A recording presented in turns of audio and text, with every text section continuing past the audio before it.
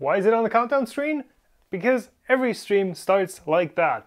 Welcome back to the MPCNC live build stream series. Yesterday we ended this stream off with basically this entire thing built, you know, the frame more or less built, but I figured, or I learned that I hadn't printed some of the parts that I actually needed. So welcome everyone who's already been chatting along in live chat. So yes, the Bruce Mangies is suggesting that yes, I printed these on some printers in parallel. So I did do that actually. So these were printed on two Mark IIIs, obviously. One with a broken part cooling fan. So this one actually looks kind of bad. I'm hoping it's gonna work. Let me see, that should work if I switch over here. Yeah, so this one is the quickest, sturdiest print setting on the Mark III with a broken part cooling fan. It kind of still worked out. This is regular 0.15 millimeter settings. With the dust filament Galaxy multicolor. Not sure what exactly it's called, but I now have all the parts. And I have also acquired two baggies of merchandise from my local metal store, or metal shop, whatever they're called. So these are, let me check.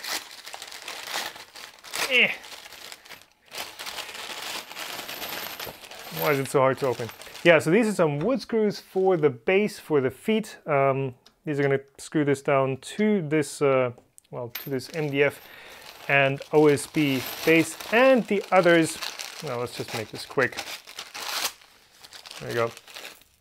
The others are some panhead screws, because I did read ahead and I did check where, in which places you do actually need these flatter screws, and the only one that really stood out to me was in these posts, in these feet right here, basically. So these are the ones that, as you can maybe see right now, these look, yeah, it's barely visible, but these rods are actually riding on the screw heads, and that is not great. So we are going to fix that right now before we get started. So I'm laying these out to give me a rough idea of where everything goes, so that I don't mix up these left and right rails with the matching carriages on them.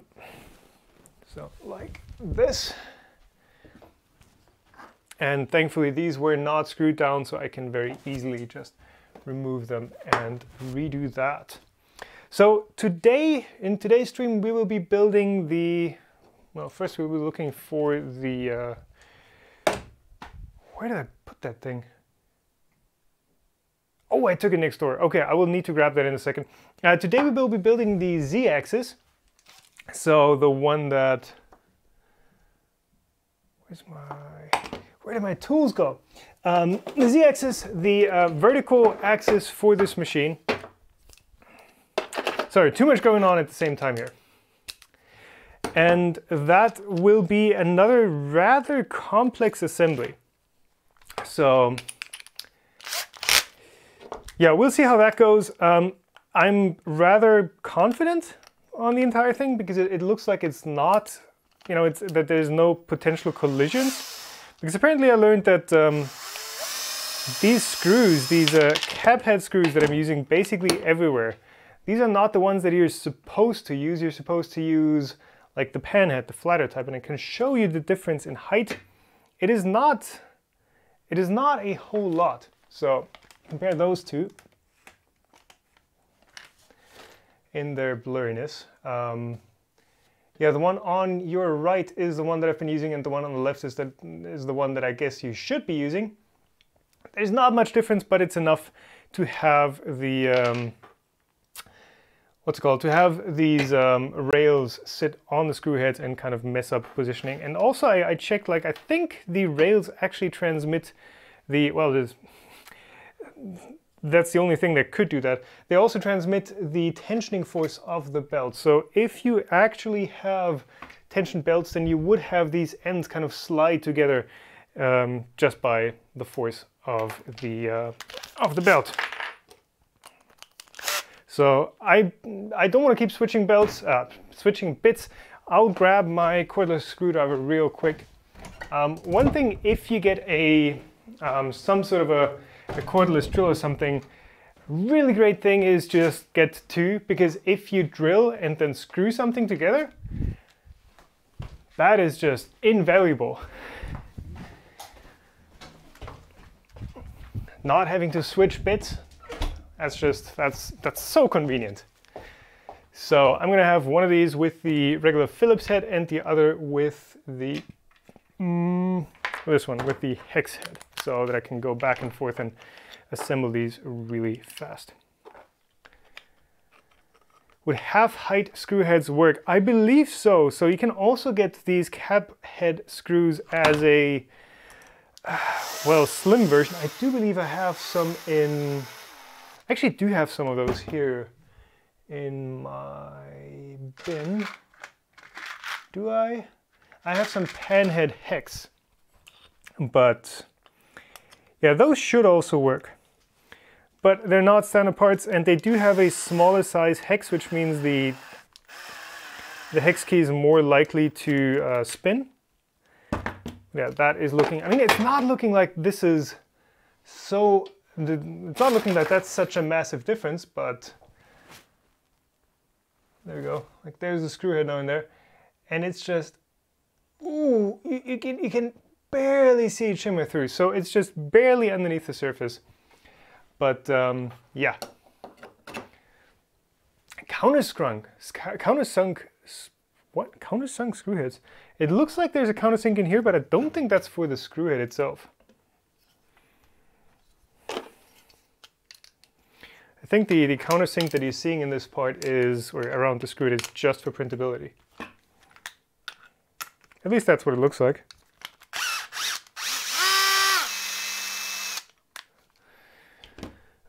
DIN 6912, probably, yeah. Sounds about right. So yeah, the inside here is definitely flat and not for a countersink screw.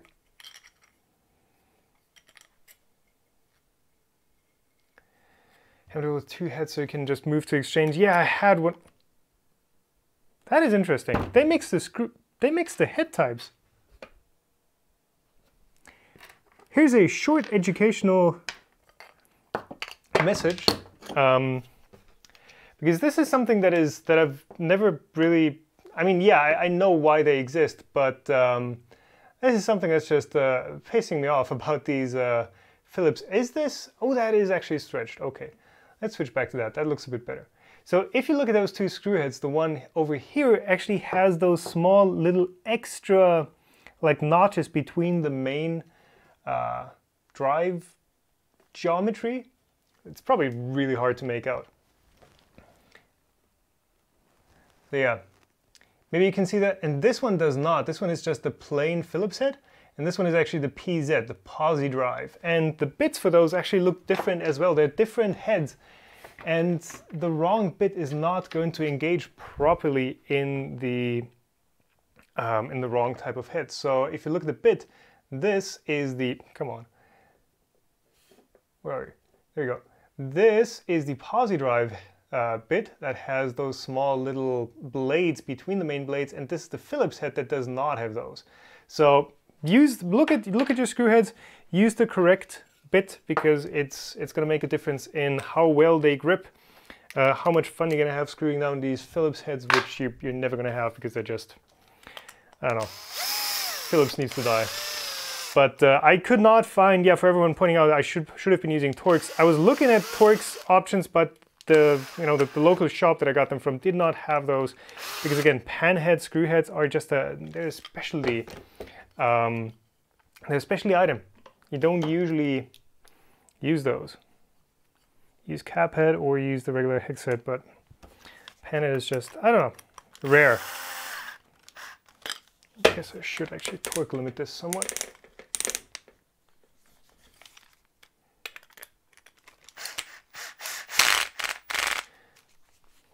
What do I think about the regular Allen, the in-hex style? Well, works.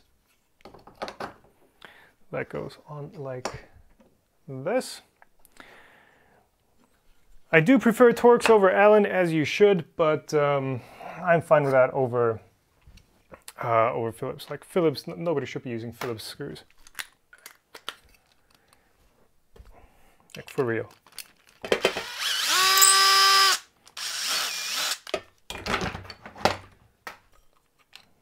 By the way, I really like having small shops like that available where you can just go in and buy, a bunch of screws for 75 cents. That shop, Homberg, which is like a 5-minute drive from me, they have everything. They have like a massive metal warehouse with profiles and sheet metal and everything you could dream of. They also sell you welding equipment. Like I got my bottle of argon from them. And you can just exchange it there. They have everything you could possibly want, like screws. They also have tools. They have like the entire Makita and Bosch Professionals. The entire Makita and Bosch Professional range. They're not the cheapest, but like just being able to go there and have it right then and there is worth a whole lot. Yep, finger thing.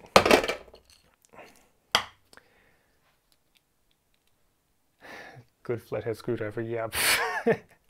Sure. Okay. So these go back on like this.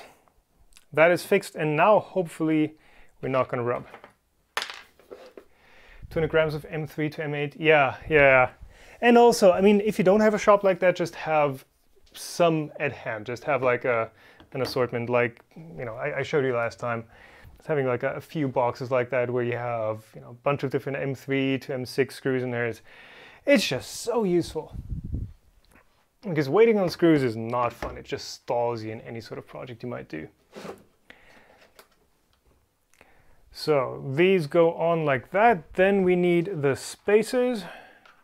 Color coordinated with the yellow bit towards the outside.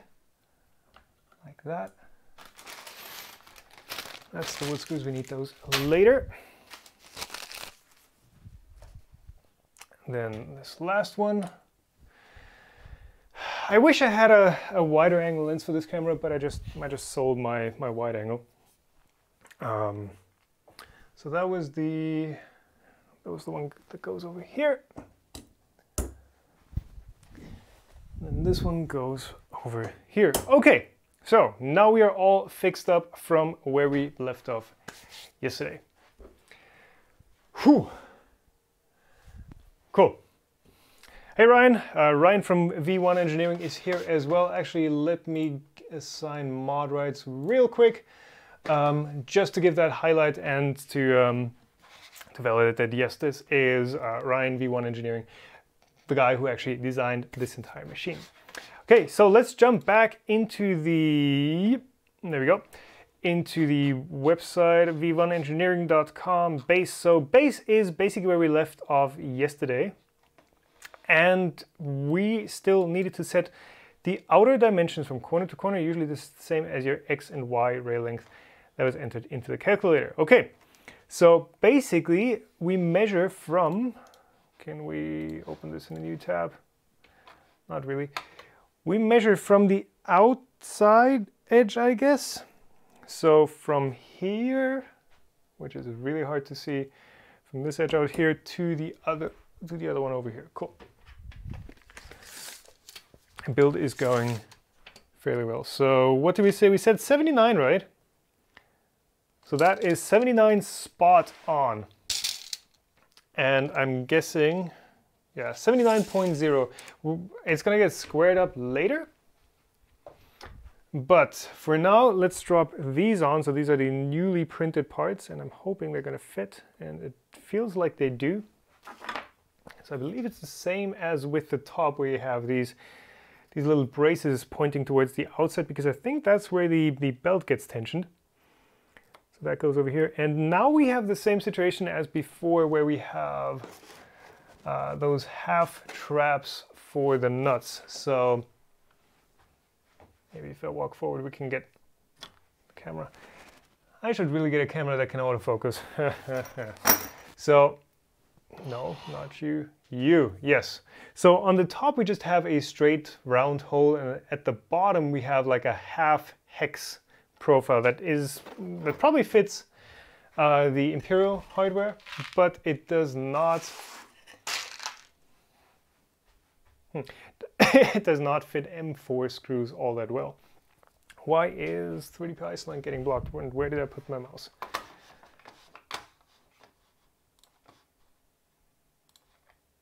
Can I? Just looking if I can like authorize some people to just never get blocked in chat. Is YouTube, I mean, as much as YouTube moderation is helpful in just digging through comments and in digging through like the bulk of stuff, it can sometimes be a bit aggressive.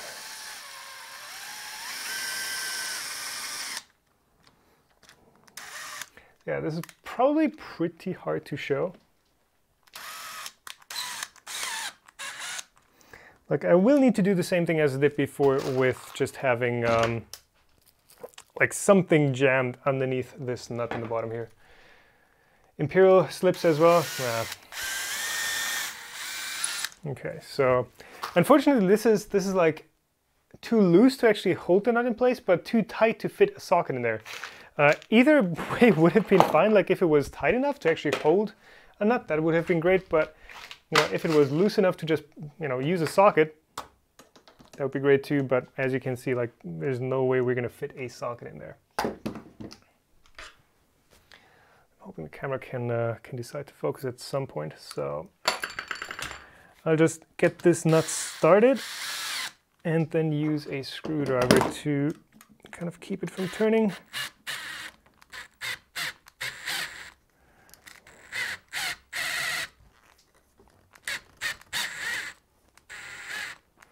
There we go. I'm not sure how I should precisely position these when it's slipping so much, but I guess it's slightly held in place already. Okay. By the way, today needle nose pliers also. I don't think those are. Maybe they're gonna fit a bit better than on the other holes on the feet, but it's still too tight for needle noses.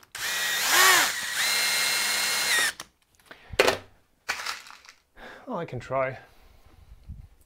By the way, today we do have, if you've noticed, probably nobody has noticed yet, but today's stream is 1080p only, and that is because it is set to ultra low latency. Needle nose?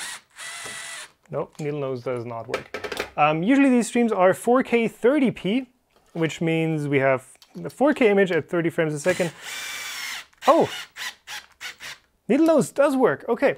A 4K frame at 30 frames a second, but YouTube can only process that with the normal latency, which means, or with low latency, which means it's like, it's about a 25-second delay.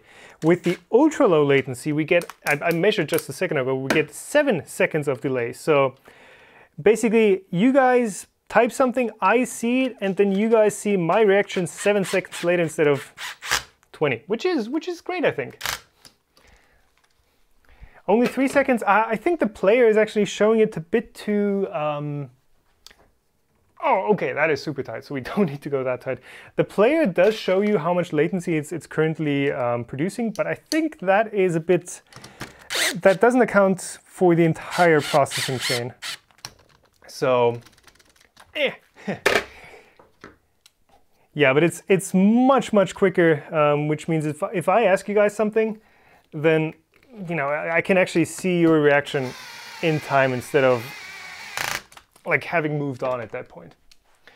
People are asking what this print material is. This is all PLA. This specifically is dust filament, multicolored galaxy Multicolor Galaxy, yeah, that's what it's called.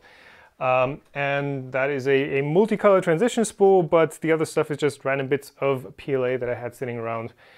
And really, again, like I said in the intro video, PLA is kind of nice for this because it's rigid, it's strong.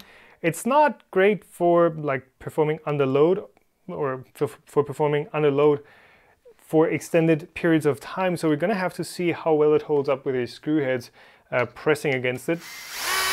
And for the spindle mount, which I may actually reprint tomorrow. But for just static stuff, it should actually be really good.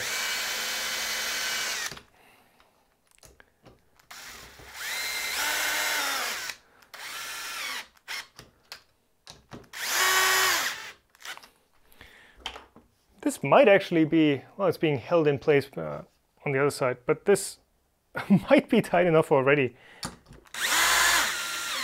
Because you can see it pull, well, you can't, but I can. Maybe you can kind of see it, but it's actually getting pulled up. It's actually biting into the red plastic part. No, this side is not anymore, but yeah.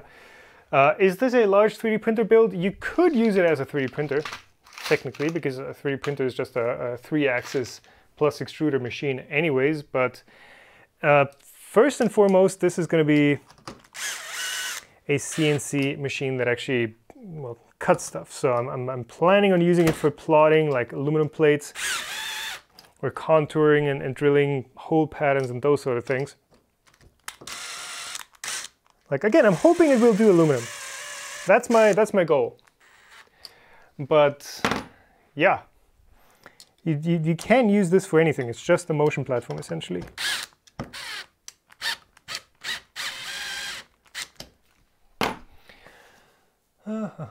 Okay, monkey wrench.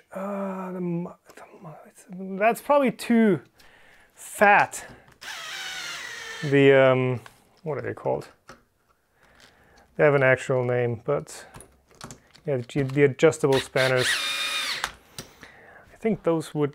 I think I should actually adjust it before I screw it down. Those probably are too tight for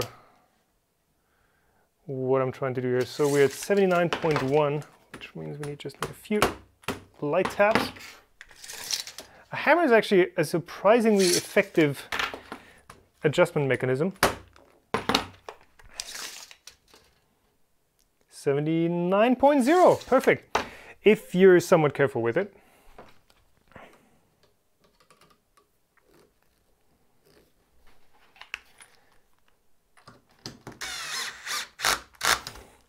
So I'm tightening these to setting 8 on this driver. Setting 8 is well, probably not 8 Newton meters, but it roughly correlates with Newton meters. So probably a lot, but I don't want these to slip. Okay, so now we've adjusted the X length, which means we've also clamped these ends of the Y rails in place. Oh, and now. Okay, because these actually grip fairly well. I can't just, well, I can twist them, but there's going to be marring on these tubes. So now we can't just rotate these. Same here. Now how do I do this? I guess I got to clear off a bit to rotate this. Live latency 0.0 seconds. That might be pushing it. Yeah, everything can be a hammer, definitely, but again, I love these Bosch drivers. I've worked through a few of these, so this is not my first set, but they are actually rated for there goes my screwdriver. They are actually rated for, I think, like a 2 meter or 3 meter drop. So I'm thinking, like, if I can drop these onto concrete, and I did drop these before, not intentionally, but I have dropped these, and if they're okay with that, then like I'm sure I can use them to lightly tap some stuff in place. I don't know. Smooth but not the best resolution. Yeah, it's super ultra low latency. Just trying that out for today. I did do a quick Twitter poll, and it was 30% preferring or wanting the higher resolution versus 70% saying, hey, we want the low latency, even if it means dropping down to 1080p.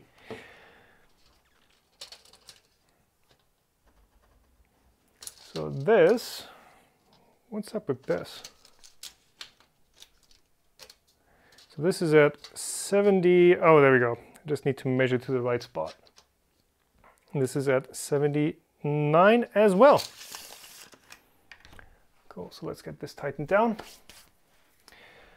Building one for Christmas. I guess that works. Treat yourself to a new CNC. Fun for the whole family.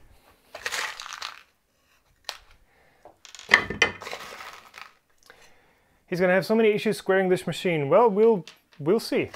We'll try. I mean, this base should be square. This base was cut on a panel saw, which I assume is relatively good, and my previous experience with that exact panel saw was actually pretty good.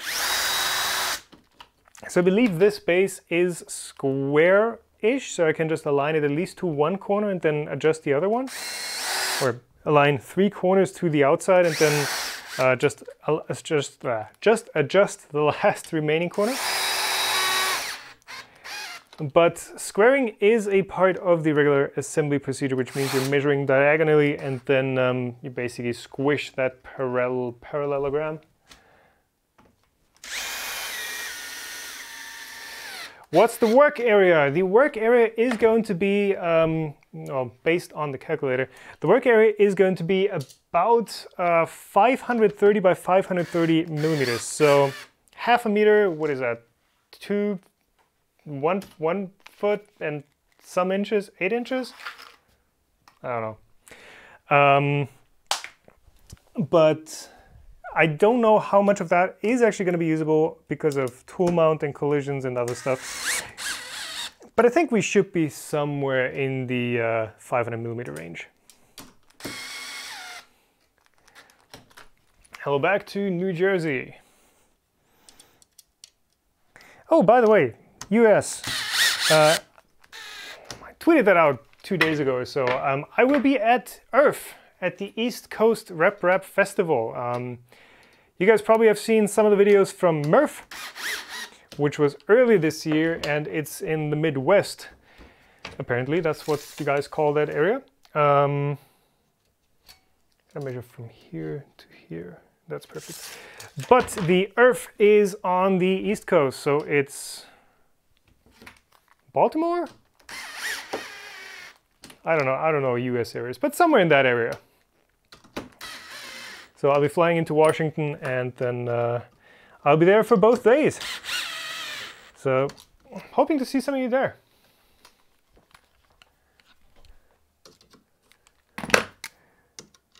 I really did like MRF this year, and I tried to get Stefan to go to EARTH as well, because he did enjoy MRF a lot.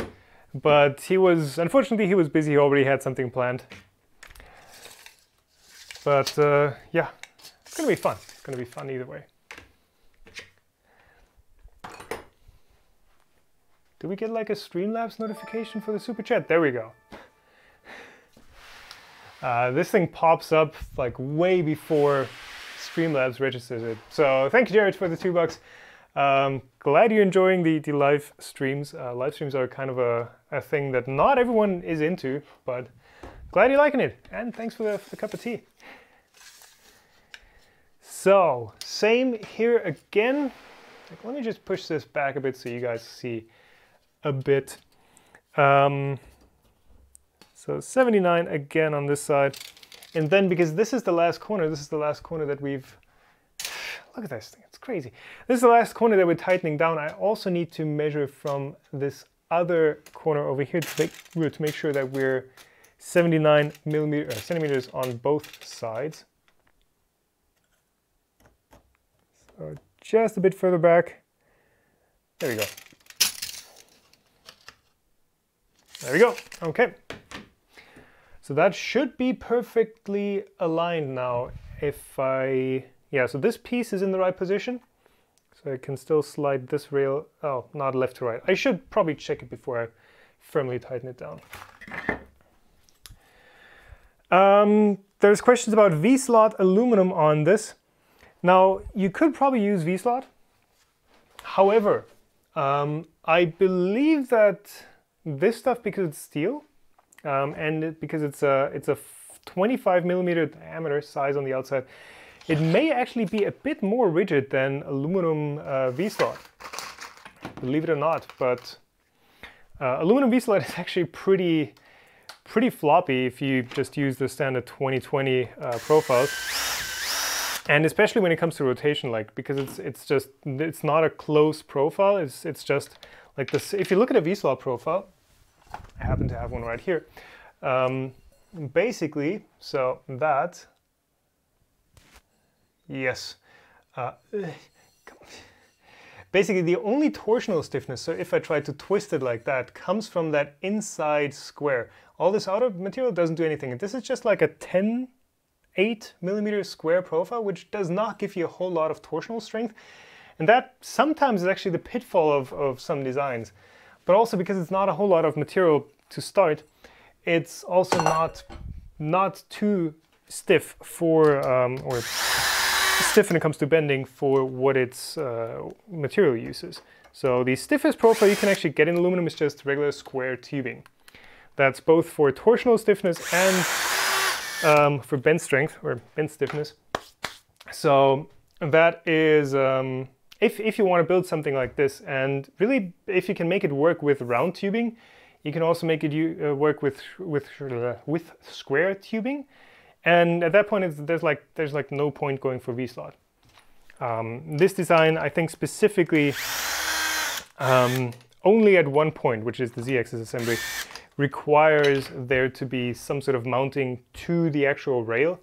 All the rest is just clamped to it. So yeah, and of course it's aluminum. Yeah, aluminum is a lot softer than steel. So this is stainless steel with a 2 millimeter wall thickness. Can you hear that hum? Probably not, but there is a nice hum to it. Yeah, steel is just steel. Steel is just nice. Square tube plus linear rail. Well, you can do that, but it's just, I mean, low cost and stuff. I guess that goes out the window once you add linear rail. Though, to be honest, linear rail has come down in price really significantly. And the cheap stuff is actually okay in quality, most of it. Does it function with plastic tubing? Moise Joker. No, it does not, because, well, I mean, you could build it with plastic tubing, but you shouldn't, because plastic tubing just is way too soft. Unless you want to build a really small machine and use it as a pen plotter. Probably for that even, it's too floppy. But plastic tubing definitely will not work.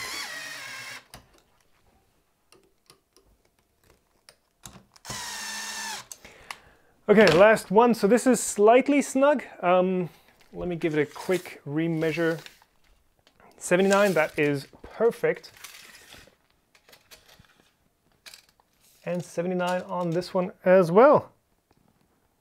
Very nice. I'm half a millimeter off, but well.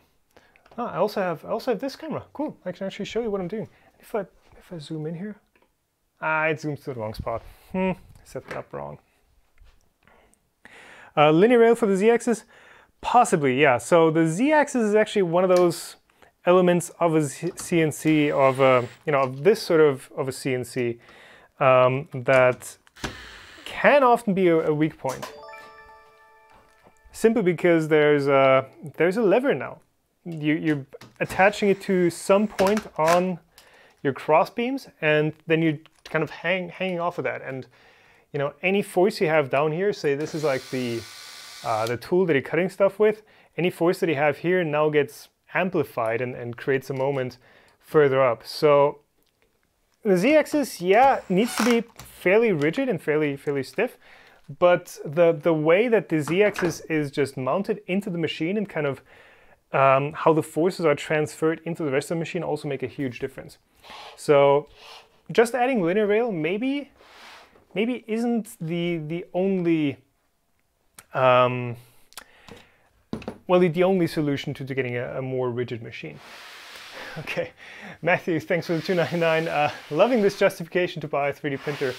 Well, buy 2 spools of filament along with it, and there you go. There's your printed parts for for the CNC. Thank you very much.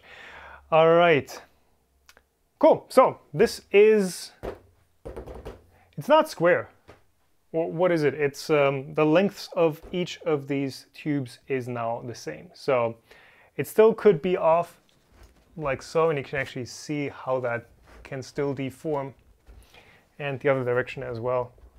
So it's not square, but at least it's the same length. Measure your diagonals.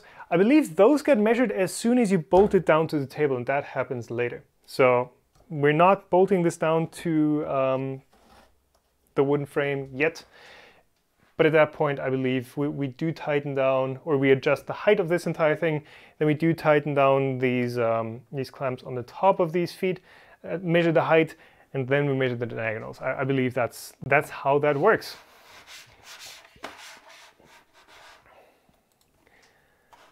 Okay, so double check your dimensions. We just did the X, Y dimensions. And then, yeah, we have finished the base. Just 37 minutes in, and we can move on to the Z-axis or Z-axis. Guys, how do you say Z? Is it, or Z? Is it Z for you, or is it Z? It's like a regional thing, right? Where some people in some parts of the world say Z and some say Z. Like, I don't know, English is weird sometimes.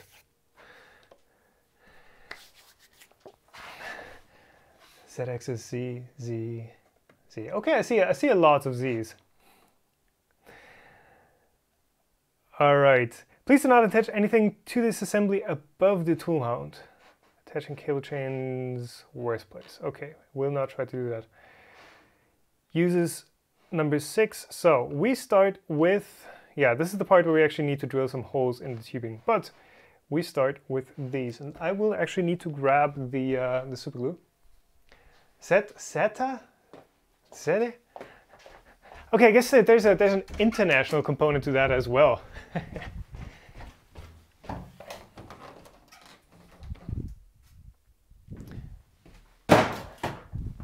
you go. Yeah, because the German version is actually Z. So it's, I guess the Z is more Canadian? I don't know. But yeah, super glue. Hoping this stuff is still, oh yeah, it has somewhat gelled up, but it's still good, still okay, still usable. There it is, good old super glue bottle. So we will be super gluing nuts into, this frame is in the way. We will be gluing some nuts into this centerpiece for the Z-axis. Essentially the way this works, I believe, is we have our tool mount, which is one off of Thingiverse, 55mm MPCNC. If someone knows the Thingiverse ID for that, please let people know in chat. That sits on here, and then we have the other side of a clamp that now then clamps the tool down, the spindle.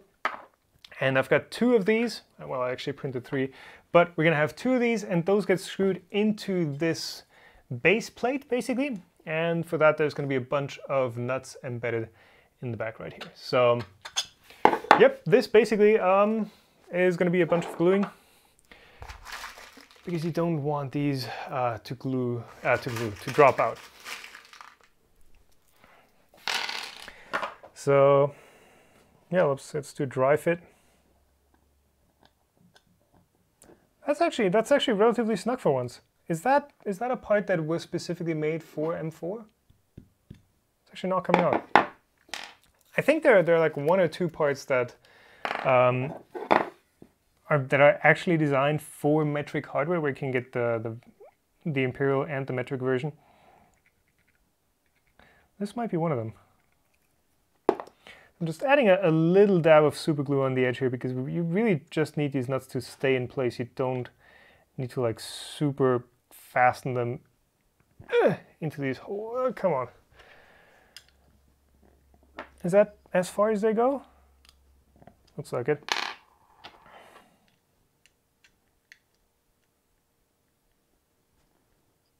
Yeah, roughly. I'll probably glue my fingers together.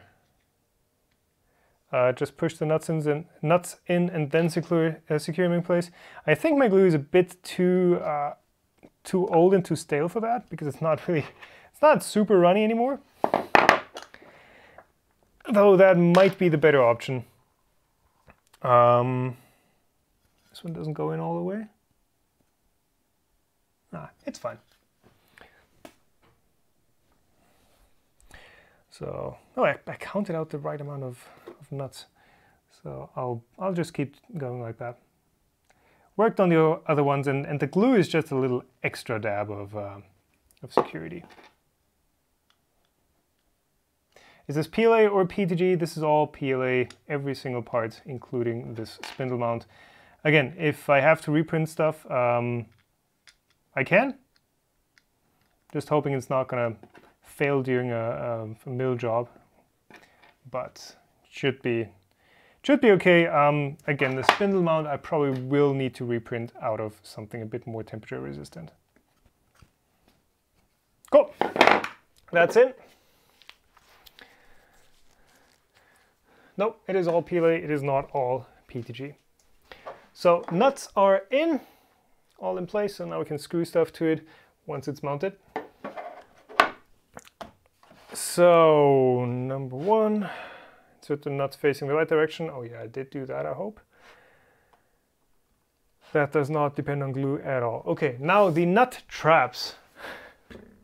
What a fantastic choice of naming this part. There's one, there's the other.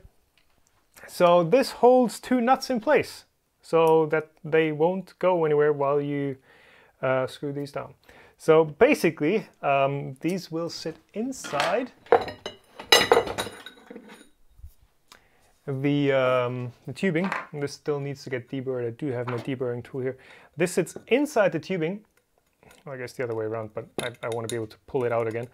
Inside, and then presses these nuts that will be embedded in this part against this surface so they can screw something to this tubing. I will still need to drill these holes, but that's the basic idea there. This part works with either size nuts. Nice. Yeah, I did print these parts a while ago. I think it was a few months ago that I printed all these, but I just now found, well, let me say, took the time to actually build this. A small dab of super glue, there we go. And then in it goes. Easy as that. Yeah, well, if it would stick down, then that would be even better.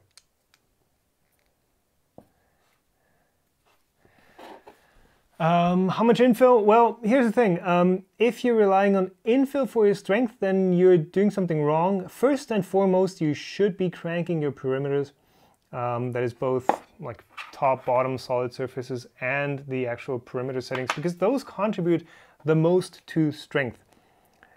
Max out those first, like up to a reasonable limit. Like if you have 3mm thick walls, then it may be time to look into using a bit more infill, but the walls really are where you can get the most, like the most bang for your buck. Like for the same amount of material, more walls will give you more strength and stiffness in that regard.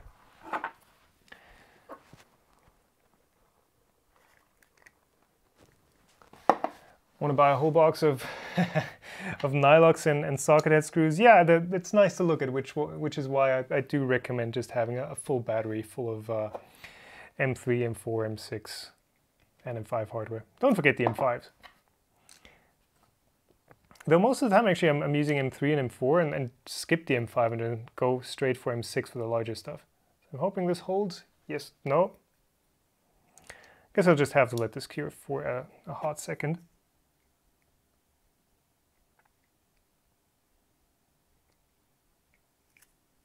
Yeah, and if I had some really fresh super glue that would just run down in there, that would be even better. But I don't. The super glue lasted a really long while. Usually they go stale after half a year and just go super jelly. Jelly? Gel? They gel up. But this one's been holding up fine for longer than that, but now finally it's giving in.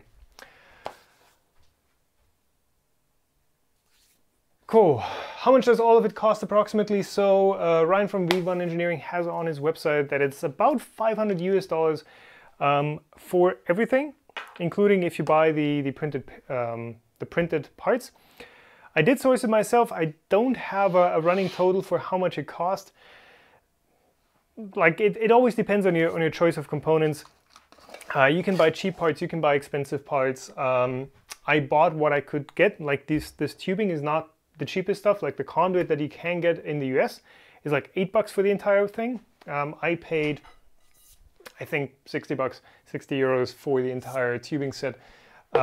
So keep that in mind. Regional differences will make a difference for how much this entire thing costs. Also, I probably will be using the Do It, and the Do It by itself is already more expensive board than something like the CNC Shield, which is like a $10 plus drivers set. So yeah, just keep that in mind. You can always make more expensive or less expensive choices.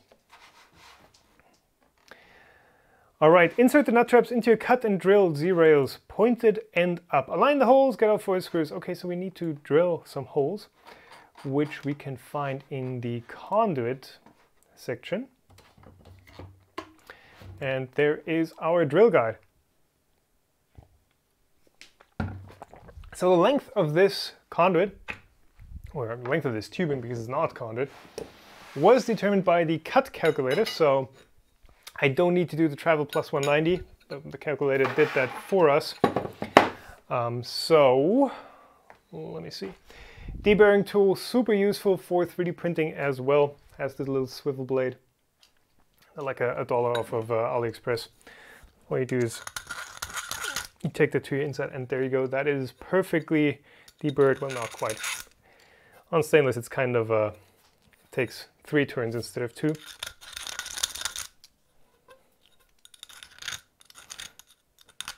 There's also a better reaming tool that you can get, but for these 4 deburring jobs,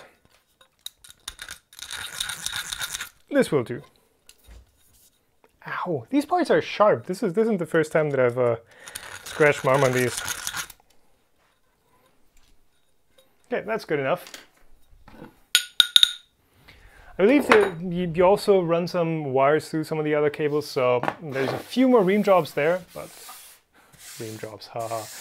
Yeah, it's not a whole lot.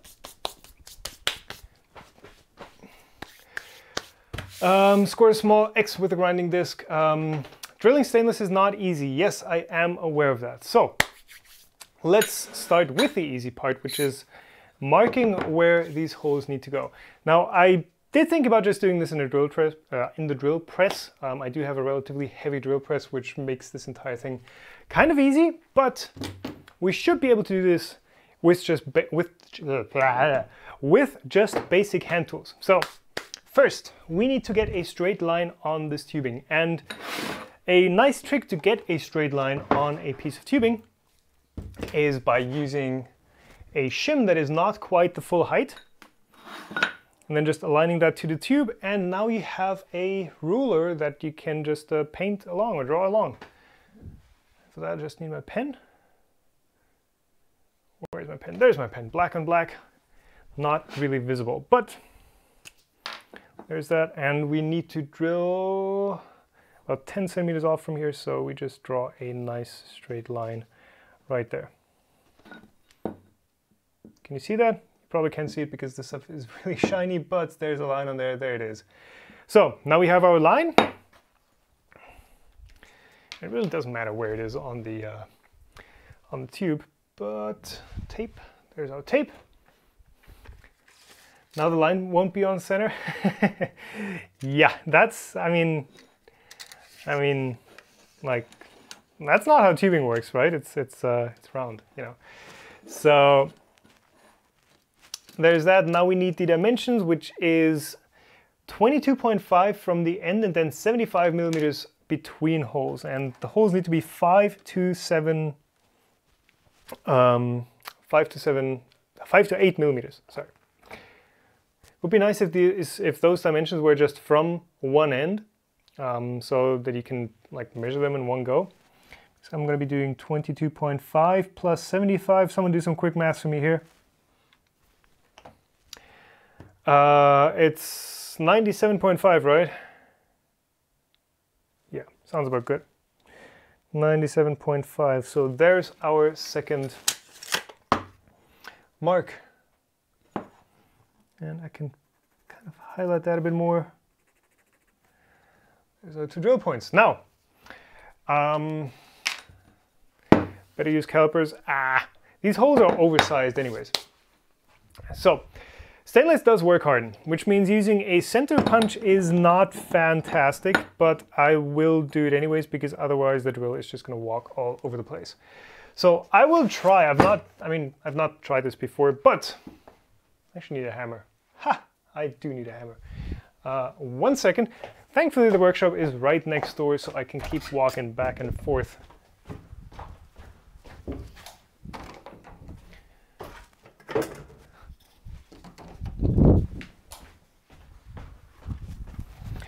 And I don't have to leave you guys waiting for too long. So there we go. Now center punch. You can also get these as like automatic center punches if you're like into fancy stuff. That's on the money. I mean, these holes don't need to be super precise or anything. Okay. I guess I should have warned you because this is kind of loud on the mic. Yeah. How long is the Z-tube? This one is 310 millimeters for a like 120 millimeter-ish travel distance. I'm not worried that the PLA is going to give over time. If it's not under like massive load, it shouldn't give that much. Like this machine is not used in a tropical environment where it's, don't hit the punch multiple times, yeah. This is not going to be used in a tropical environment where it's just like super hot all the time. This is probably going to be sitting in this basement, which is usually around, let me check right now. 22, okay, so right now it's 22 degrees Celsius. By the way, the hygrometer on this thing is totally off. 22 degrees Celsius because lights and streaming equipment and all that, but usually it's a good bit cooler. I think I'm gonna start with a 3. And yeah, PLA doesn't really give over time that much. Only just got the YouTube notifications. Yeah, YouTube can be weird. So let me just check this is not lifting if I'm drilling down. So let's try this. And it's walking.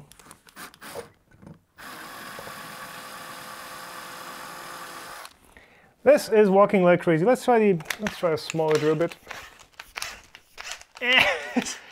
This clutch is kind of done.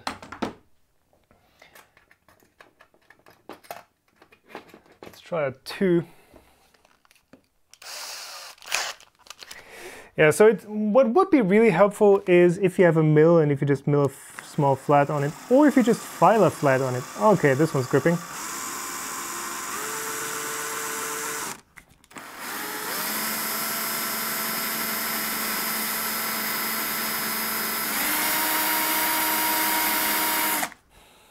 I should have really done this on the drill press.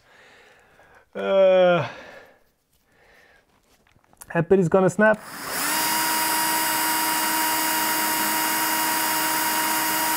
Okay, I guess to make the starting flat, that should be okay. We can switch over to the 3 mil. This is a fresh drill bit, I believe.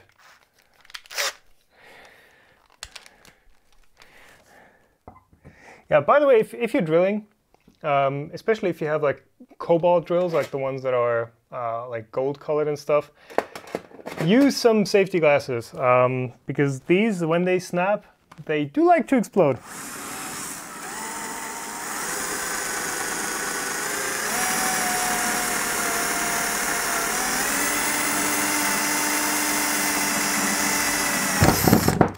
There we go. There's one. I guess I should have slightly cooled this, but that went rather well. No lube. I guess I should be using some lube, but looking at the drill bit, it's not too discolored. It's gonna be good for all these 4 holes.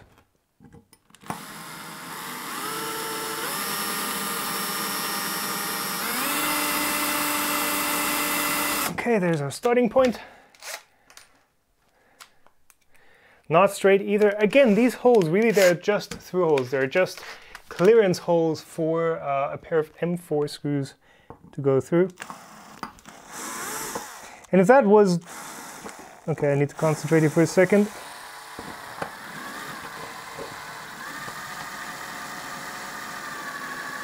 Come on.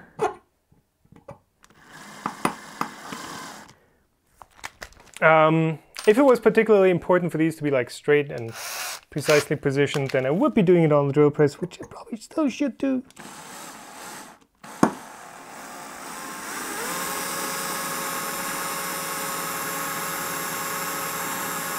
Okay, there's our starting flat. Yeah, now, one thing I gotta say, you can use a CNC to drill the holes. Yeah, thanks for that tip, Doris.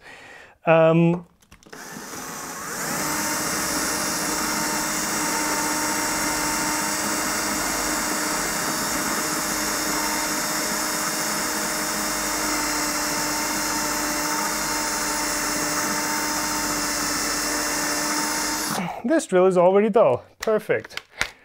One thing I gotta say about stainless is it is really hard to work with. Like, regular steel is just a joy to mill or to work with on the lathe, but stainless is just a huge pain.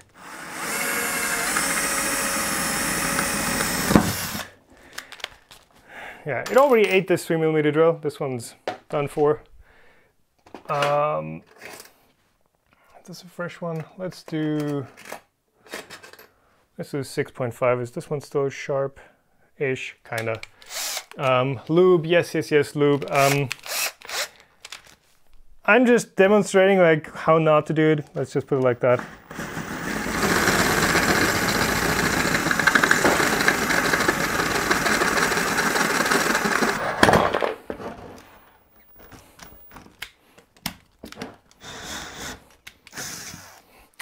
Fantastic Bosch chuck.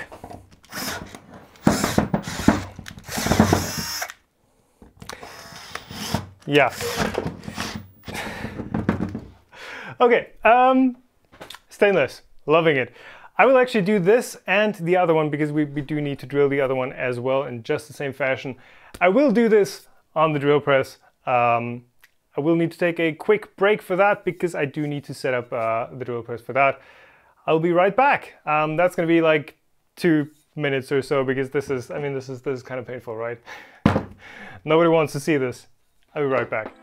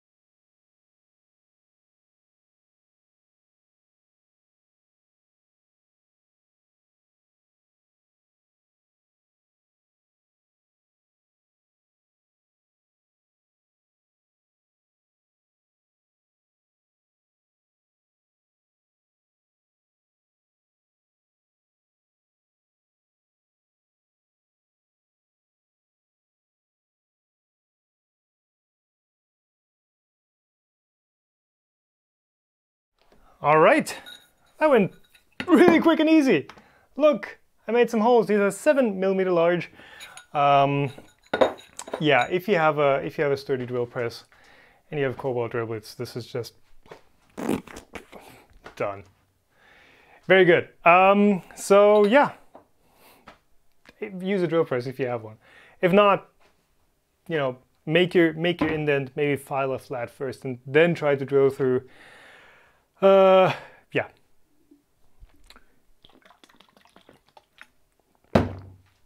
Ah, yeah. Right tool for the job. That is correct. And I have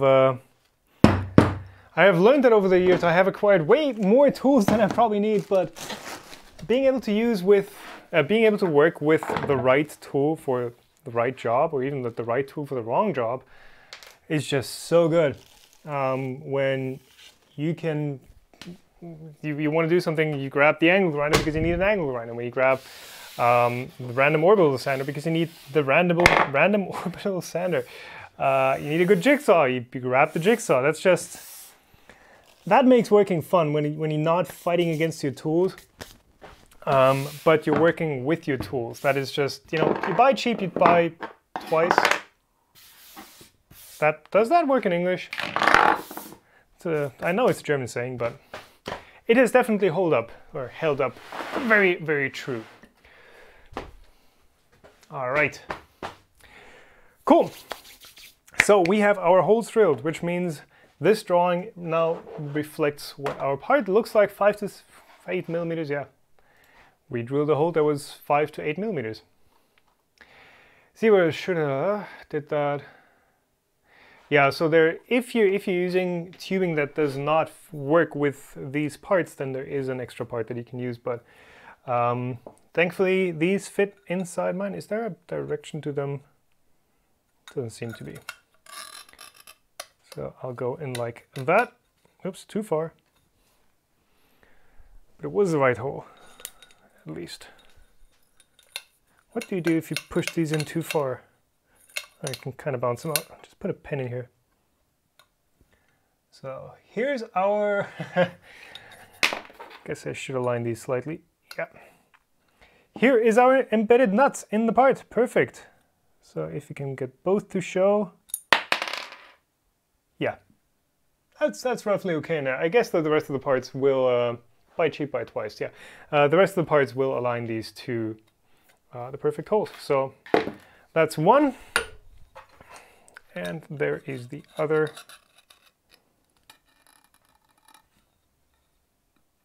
There you go. Okay, both in, perfect. Buy cheap, use once. Now there is an exception to that rule actually, because I buy like mid to high end tools, like, you know, the Bosch Professionals, the Metabos, the Makitas, Festool, and those. Not Festool. Do I have a Festool? No, I have a Ryobi. I have a Ryobi.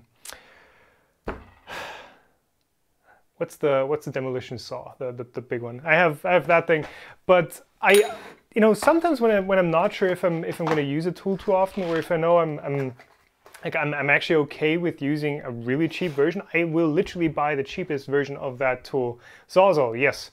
There's a bunch of different names for that tool. I will literally buy the cheapest version of that tool that I can find, and knowing that I'm only going to use it a few times before it breaks, or before, you know, I decide to buy a better one. And then if I do end up using it a lot, then I go for that nicer version. But yeah, you don't, you know, or even if you're starting out, just having a tool is better than not having a tool. Having a cheap version of a tool is better than not having it, for sure. Right, screen cap. So we've got that, we've got the rails cut, we've got that assembled, so we're at Z-axis.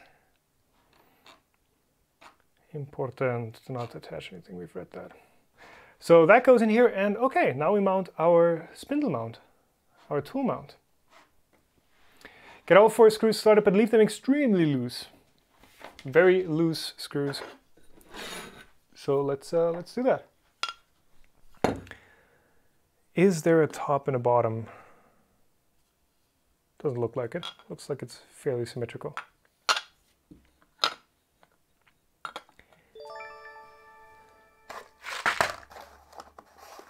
Why are you learned from your channel plus using the drill press like a boss.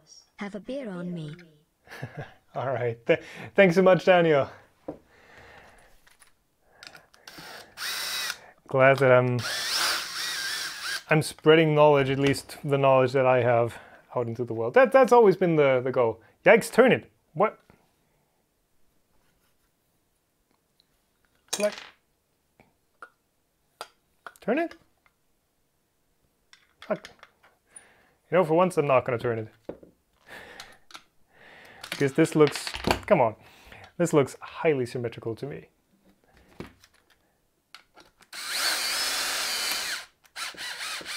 Some part just split. I just heard a crack. I'm not a fan of, but it seems like everything is still in place. Can't tell, it should be flush with the bottom. It's not quite flush with the bottom. The inside part is flush with the bottom, that's for sure, but the outside one is not. Is there a, do I actually need to flip this? That would be extremely weird. So if I try the other part on like that, then it is flush. Okay. There's actually a top and bottom for this? Come on. Or just drilled these holes so far off that it doesn't actually work. Let's try like that. So there's a number on here that's F4. So I'm guessing that does indicate that it's the version for 25mm tubing and the M4 screws. Oh yeah, it's not symmetrical, come on. Come on.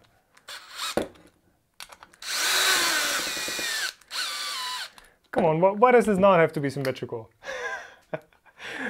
All right, I mean, good to have you here in chat, but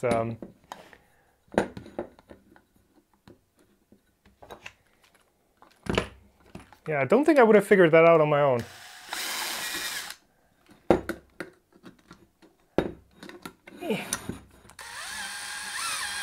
There you go, because now it does line up with the inside part as far as length goes.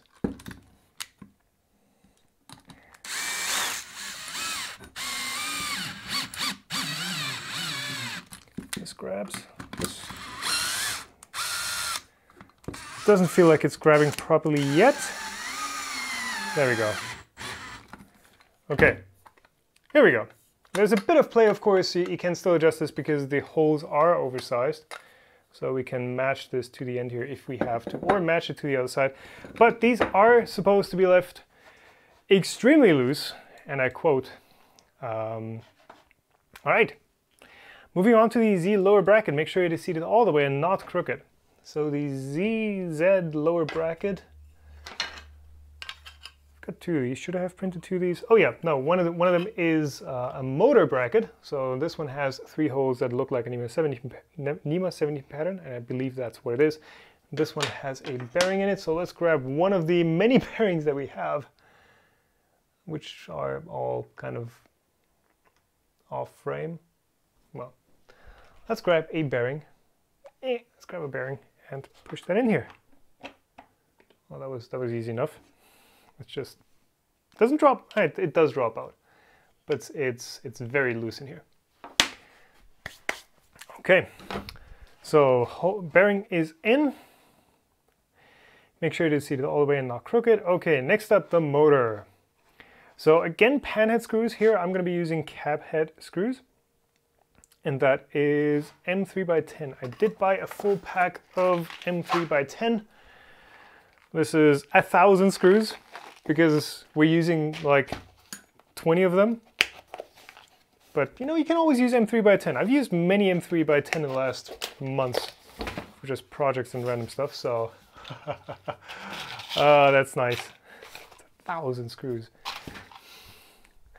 So that goes on the other bracket, on the other side of the bracket.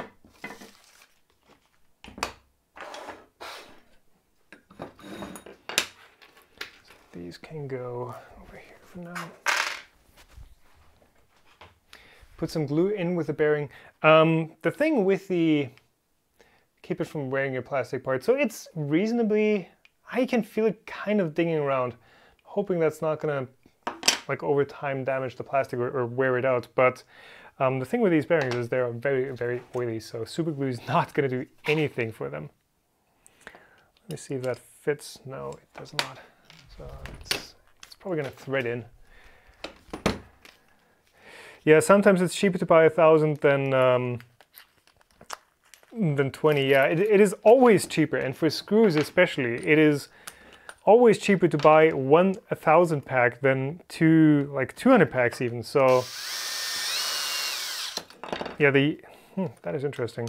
That's fairly tight.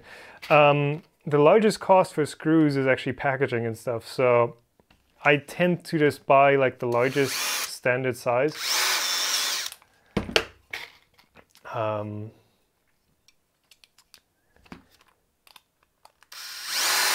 Simply because I know sooner or later I will be using it, unless it's like stuff that is actually going to take up space, in which case like it's kind of pointless to buy like, I don't know, 1,000 pack of filament or something. I'm sure that's going to be super cheap, but wouldn't make a whole lot of sense. Now somebody pointed it out to me that I actually need 5 motors.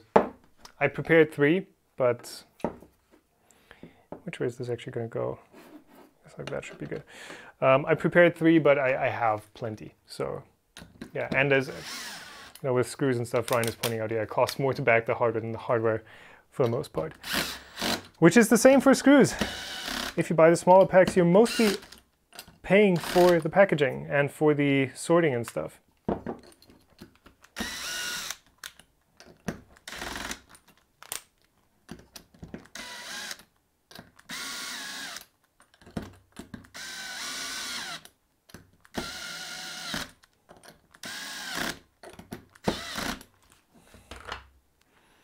Is that all the way in?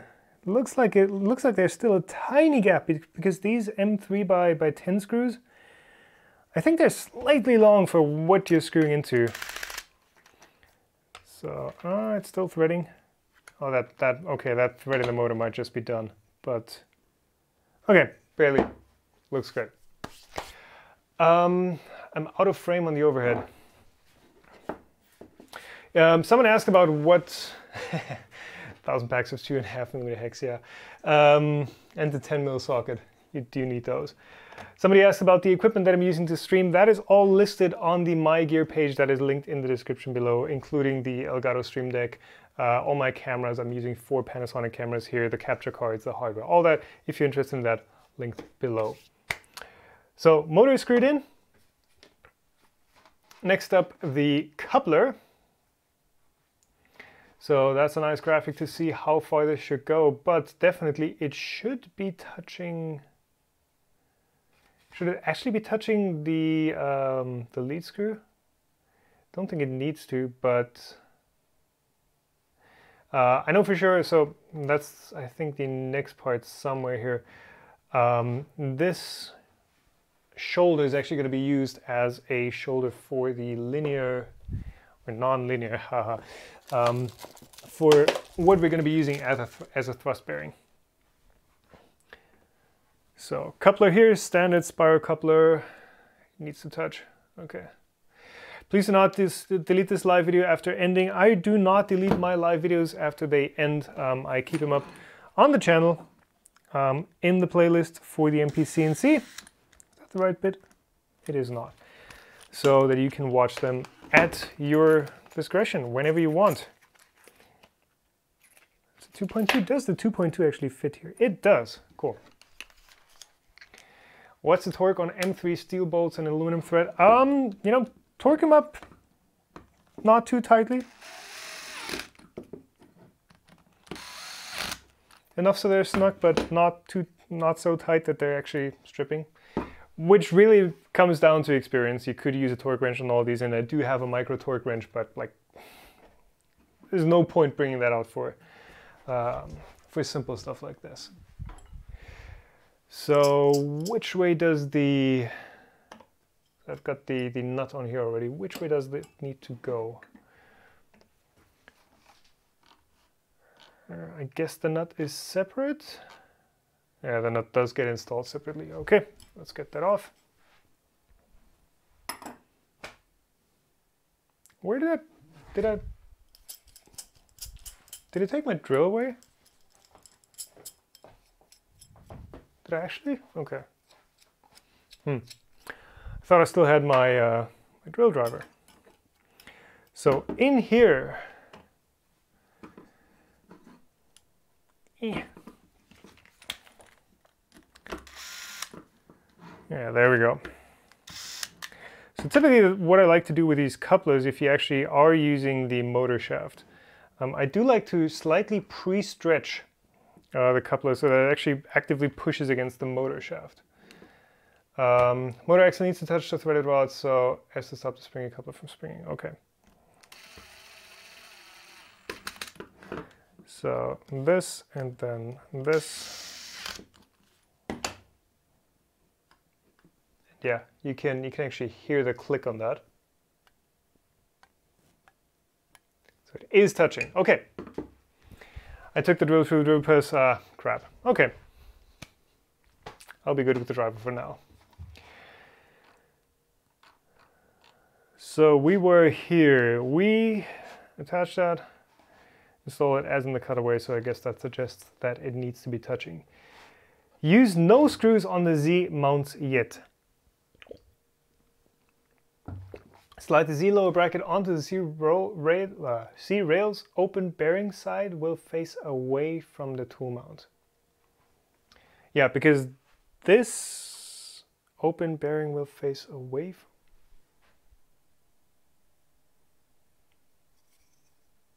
from the tool mount. Okay, so that to me means that this bearing will be facing the motor like that. And it actually rides against the coupler right there. And then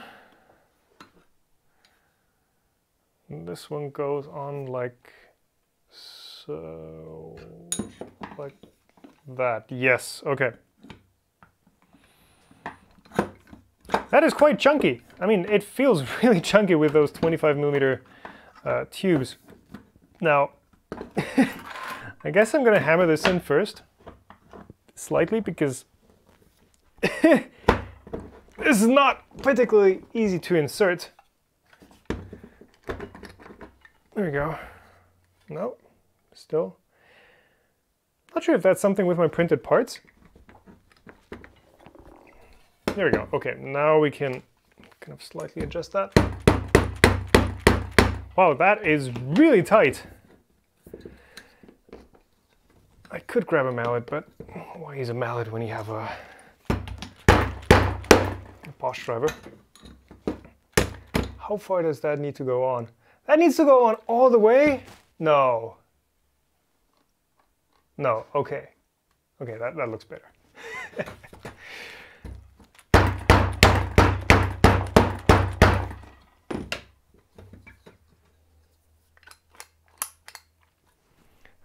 Loosen the tool mount screws. These screws are loose. Like, I guess I could loosen them slightly more. Flathead to open the clamp a bit more. But these are, for the most part, still extremely loose. I mean, extremely loose in my understanding. Yeah, that didn't make it a single bit better. I have a hammer on the table. Yeah, but it's a hammer, it's not a mallet. I don't want to... If I hit these PLA parts with this hammer, like, they're going to break. They're going to be done for. I don't want to break something today. I want to build something. We're not at that point yet. So, okay, and then this one also just gets clamped on. So it's not like it's resting against the ends of these stainless tubes.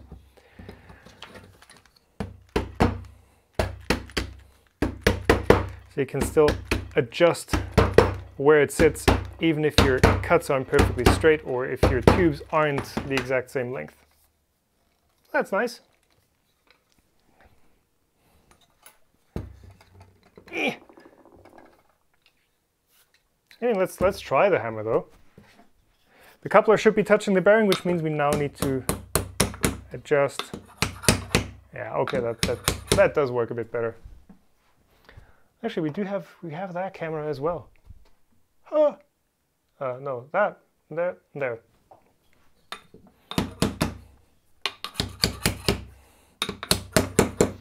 So that should be touching, you're saying? Which means, yep, that should be good. So now the only thing is that this side is kind of protruding.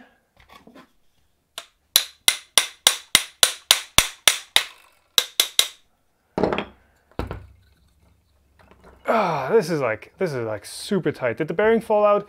The bearing did not fall out because it is now, no, there. The bearing is now down there. So we have the motor, then the plastic part that it's screwed to, then we have the coupler, and then the bearing is down in this printed part. So right up against the coupler. Sound delay the whole stream? Wow.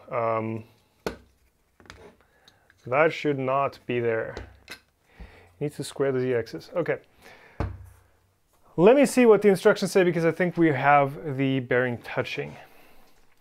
Make sure the coupler touches the bearing so it can support the weight of the tool. Yeah. At this point, hang the assembly off the edge of a table. Make sure the rails are sitting flat on the table. If it is not loose, push down on the rails and tighten the tool mount screws. If the rails are twisted, it will rock back and forth. That is bad. Okay.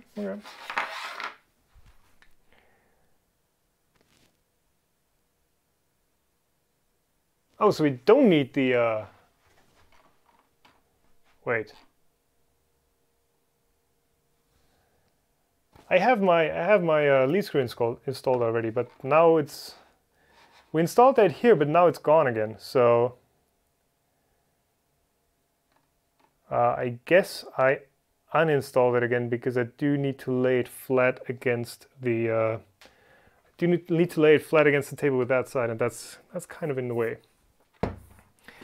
Okay, let's undo that.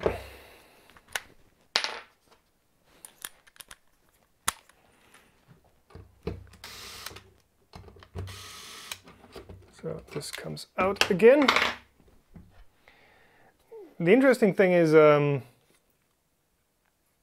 course, now this coupler is not tensioned the same way, so the bearing is kind of well, I guess the coupler is now pressing against the bearing because it's a springy coupler, and that wouldn't work with any other coupler. Like you can see that right here, like kind of compresses and kind of snugs up against the bearing by itself. So now what we should be doing is just laying this down on the table. Too many screws. Laying it down on a table and tightening down the tool mount, which will fix these two rails in place. So let's try that.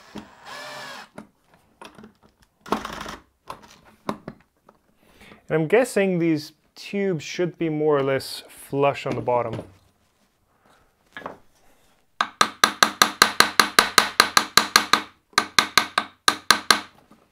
See, now I'm hammering against metal, which means it's fine.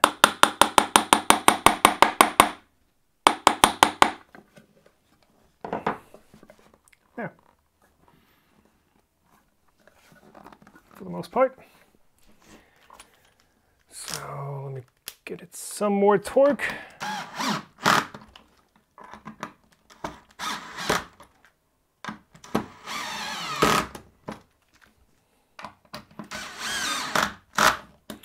Okay, so now it shouldn't rock, and it does. So now it shouldn't rock, and it does the other way. Because these parts up here are so snug right now, it's actually twisting the entire tool mount. So I can literally twist this and twist it the other way, even though these are tightened up as much as I want to tighten them up. So I guess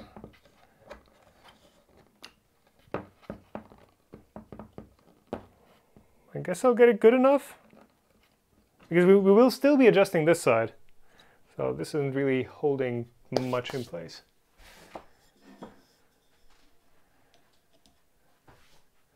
I didn't do what?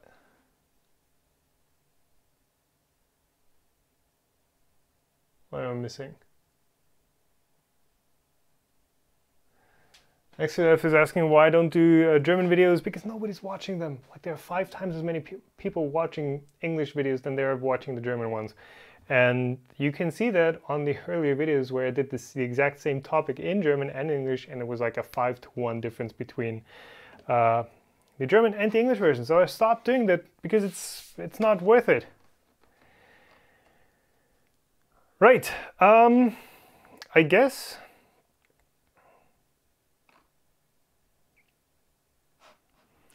Right, push down and tighten the tool mount screws if the trails, okay. Try to get the gap between mounts to be equal while still touching the coupler and bearing. So the dimension will be different for every build. That's interesting. So I'm guessing we're going to be making these ends here about flush. And it shouldn't matter whether this is twisted, whether this is not perfectly horizontal. Oh, I guess. Calipers, calipers, calipers. I will grab some. Ow. You guys see that? What's this? Oh yeah, that's another one. Cool. It's like I've got a cat. And all that is this edge right here that keeps scratching me. Ow. I grabbed some calipers. I will be right back.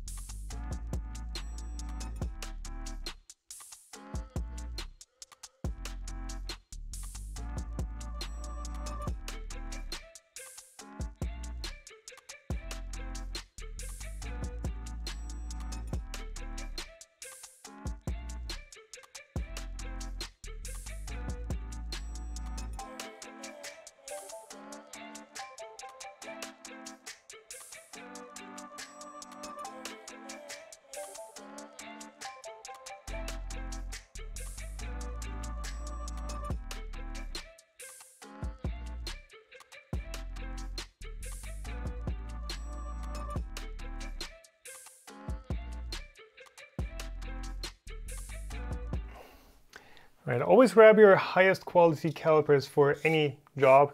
These are super high quality plastic ones, which, as you can see, that they're even super bendy, like they're not gonna break. But the problem is these are absolute garbage. They're cheap, they're like 80 cents. I bought one just to try them, but they're trash. So yeah, even I've had many digital calipers that broke on me. I should get a Mi tutorial at some point, but you know, just getting like a basic analog vernier caliper is just, it's a lot better than getting the cheap digital ones. I found these will last you forever basically, and these are just super cheap ones, and they're precise enough. Stairs, man. All right, I shouldn't use the zoom on that. So here's that is at, how exact do I need to be with this? So, okay, there's a few things that need to go into this. First of all, this coupler needs to be touching the bearing, which means I guess I should be tightening up the motor mount first. So that's in place, that's just a lockdown. So I think I'll do that first. And then I'll adjust the bottom one, the bearing one, to be in the correct position. So yeah, let's do that. It's kind of nice being able to use the MPCNC's work surface as a work surface to work on. Which screws am I using for this? Which screws at the screws? Which screws? Which screws am I using? I don't know which screws I'm using. I'm guessing I'll be using M4 by something. Did I get rid of some screw packs? M4 by 25? No, that's too long. 18? M4 by 18, that's too short. M4 by 20, so I'm guessing we're using the same M4 by 20 for everything.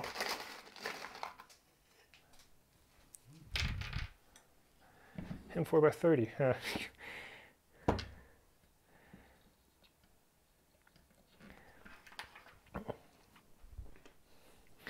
Color scheme. What's up with the color scheme?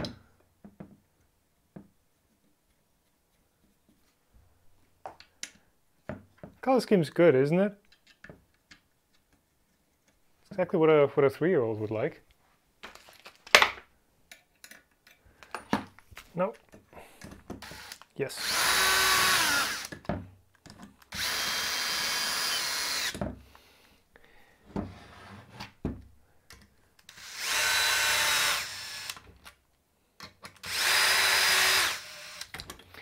So let me see how we can tighten these. People like the color scheme. Okay, like Lego.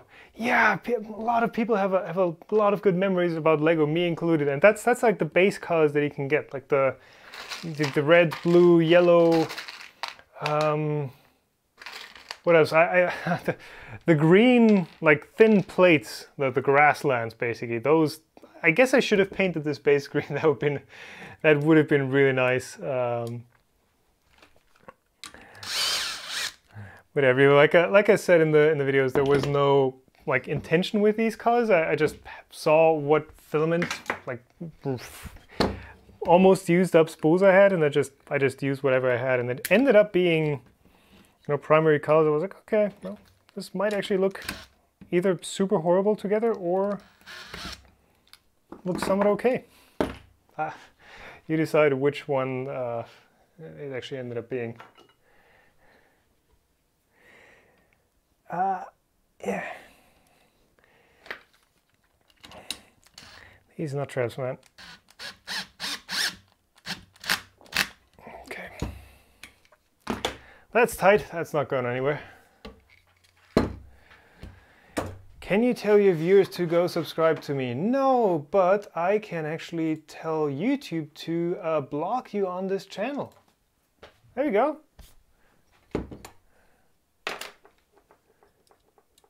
Because I don't go to other channels either and go begging for subs. Nope. Just not something you do.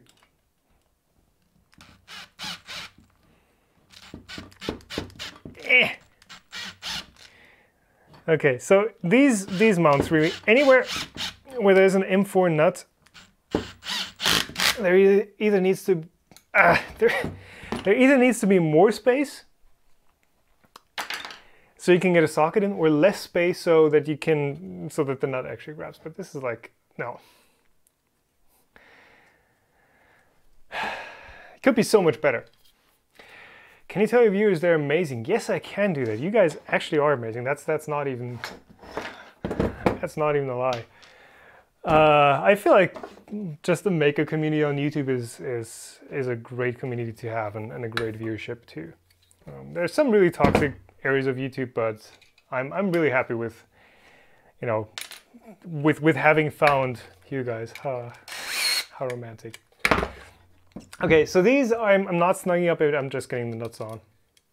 I'm gonna make a CNC with a CNC. Maybe, possibly. You're breathtaking, yeah, for sure. All right, there, now, this coupler needs to be snug against the bearing, which it is, barely. So this side, 17.9. I think this old Tony just included how to use calipers in one of his recent videos, which is a fantastic basic to know. And this is at 18.1. Also, any this old Tony fans around here? I feel like that's one of the most underrated channels on YouTube right now. Oh, spot on, 0.9. Okay. And the bearing is, yeah, bearing is snug-ish.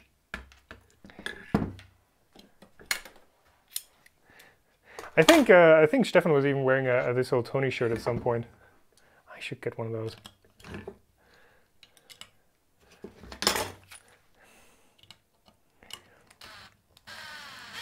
All right, let's get this snugged up. Actually, this old Tony was one of the inspirations for me to get a TIG welder, which I may include in some future projects. I'm just like looking for the right stuff to do with it. I've been learning TIG welding. To be honest, off of his videos, yeah. I don't think he tries to be like the TIG welding guide or the, oh, I'm going to show you how to build something, but you still pick up so much knowledge just by watching others who really know their stuff do their thing. So,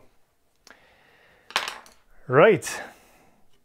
This is even now. The coupler is mounted without any backlash in there, so would it be possible to print something to hold the nut? Well, then that printed part would have to like fit inside the other printed part, and well. All right.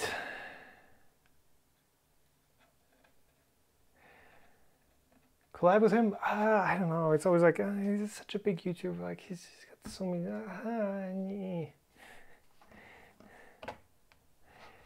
What would me, little YouTuber dude, collab with someone as great as this old Tony? Okay, so now we're back at, okay, so I guess that just doesn't need to be there. Okay, but now we're actually mounting the lead screw. Add the screws and nuts to the Z-bracket, snug slightly, yeah. Did snug them up. Are the rails still flat? Let's recheck. Rails are actually more flat than before. That's great. Add the lead screw. Lead screw should touch the motor shaft. Okay. Not the correct engineering solution. But it works great. So here's one thing that I read in the assembly notes, because somewhere along the road it said that these bearings, so these are just regular skateboard, well, they're called skateboard bearings because they're the type of bearings that are used in skateboards, but they have nothing to do with skateboards. It just happens to be the size. But these 608 bearings, which are like the most standard bearing these days, they are radial bearings, which means they have a shaft going through them in the center. We can actually use the lead screw for this. And then they ride on a surface. So they roll like this, and there's something pressing down like that onto the bearing radially, so like that. But because these are deep groove ball bearings, they can also take an axial load, and they're actually rated for that. It's actually fine to use them as a thrust bearing. So like they're held in place on the inner ring, and then you have something pushing on it like this, so along this direction. They can take 25% of what they take radially as an axial, as a thrust bearing. And that's not just, oh yeah, they can handle it, but we're not rating it. But that's an official rating as far as I'm aware for deep groove ball bearings like this. So because these are pretty chunky bearings, the 608 can take, well, it depends on the bearing life, obviously. They are fine in this application. So that's actually a proper engineering solution for that. Just saying, just spreading some knowledge, I hope. Now, I've not like fully figured out how, because this bearing only takes load that is basically, that's here. I believe the weight of this something. I need to see this mounted to actually figure out which direction load this bearing takes, but yeah, I'm not sure what the bearing configuration in the motor is, but I think it should be okay-ish. There are 625 bearings in these stepper motors, which are also not the weakest bearings, but significantly smaller than and weaker than the 608s. But again, to really understand how these loads are distributed inside here inside here, inside this entire assembly. I'll have to see it mounted. All right, so now we install the lead screw. Touch the motor shaft. Yes, yes, yes, yes, yes. Loop the lead screw. We will loop that once it's installed because I don't want to get grease all over me, at least not right now. That's that.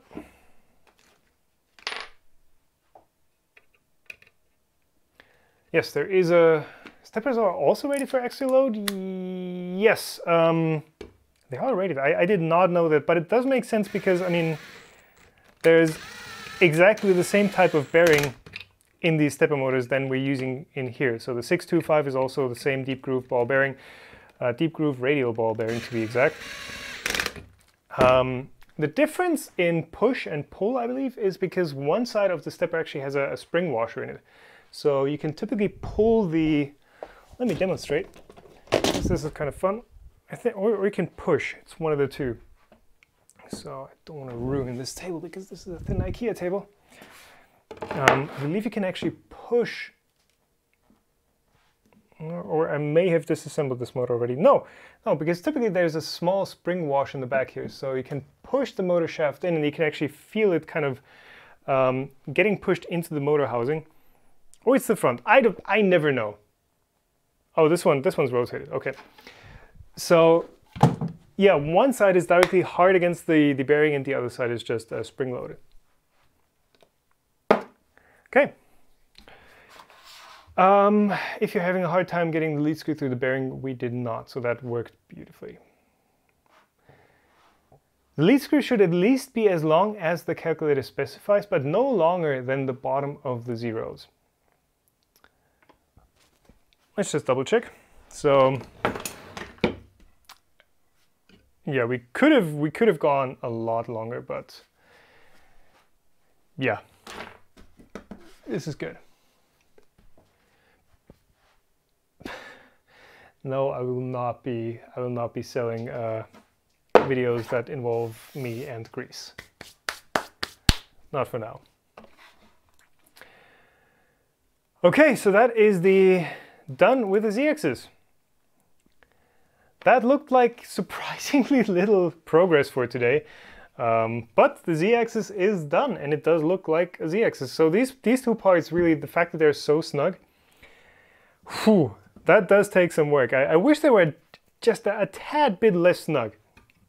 That would be nice. It would be nice if it were open source parametric files that you could just go in there and change it, but well, we're gonna have to wait for those. But yeah, that was that. We mounted the tool mount, so now we can have, let's actually show what that's gonna look like. So these mounts are gonna go on here. This entire thing will move up and down, and along with it, the tool. Two tool mounts, 1, 2 right next to each other, and that clamp down the spindle. Right. That's that, and we did swap out, we did square the frame. That was another big part that needed to be done because, well, it's not squared, at least it is the same length in every dimension that it should be. It will get squared later on and it will also get leveled because these feet can still extend out. They're not screwed down yet. But yeah, that is going to be it for today. I'm going to answer 2 more questions here real quick. Somebody's asking about the power tool. We did answer that last video. This is a Bosch Professional 10.8 volt GSR VEC HX. Just a cordless driver. You can get the same one with a truck. Really good. What type of filament did I use? PLA. How much filament? 1.5 kilograms roughly. Again, if you're printing these, use more shells first. Make the shell thicker first and then go for higher infill. And yes, that is going to be it for today. I will be seeing all you tomorrow. Same time, same place, well, new URL, but I'll be posting it on Twitter again, and it will pop up in your feed if you're subscribed, and if you have notifications enabled, you should do that so you don't miss these streams. And yes, tomorrow, actually, let me give you guys a small sneak preview. Z-axis, we'll be assembling this thing. That looks like fun. That looks like one chunky boy. All right, that's for tomorrow. Wow, lots of bearings. That's going to be the center assembly right here. So yes, 7 p.m. CEST is when I'll start the stream tomorrow. See you then. Goodbye. Thank you for watching. Get subscribed, Patreon, YouTube members, stream tips in tomorrow's stream maybe. Thank you for all that, and I'll see you then. Goodbye.